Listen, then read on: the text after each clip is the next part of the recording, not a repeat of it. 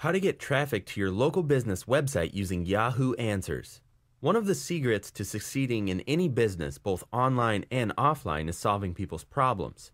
Yahoo Answers provides an online platform for the local business owner to provide high quality and informed answers to the people who are actively seeking solutions to their problems, and allows you to siphon off targeted traffic to your squeeze page that typically have very high opt-in rates.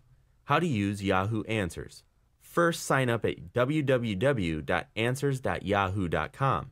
Find questions to answer. You can use two ways to do this. Number one, click on the Browse Categories tab and choose from the list of niches that relates to your local business website.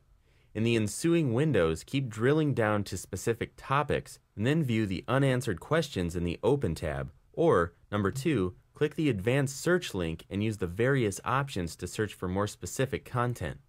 The options provided are keywords, category location, question status, number of answers, and date submitted. At the bottom of the screen, you have the international versions of Yahoo Answers, which can be especially helpful if you have a foreign client base. Select questions relevant to your local business niche. Filter through the questions to find those keywords asked by people in your target market. If you're a tax accountant servicing the 35 to 55 age group, then avoid answering questions being asked by 20-year-olds. As you answer questions, you rack up points. As a beginner, you can answer 20 questions a day and you get 2 points for every answer and 10 points if your answer is voted the best. Once you reach 250 points, you can now answer 40 questions a day. Insert your links into your answers. If you do this part wrong, you could easily get your Yahoo Answers account suspended, so tread carefully. It's best to develop your reputation in Yahoo Answers before adding links to your website. Number one, first answer around 50 questions without inserting any links and try to get voted for best answer as much as possible.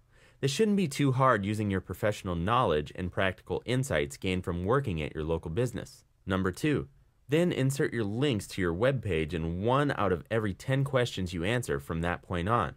Make sure you provide relevant links.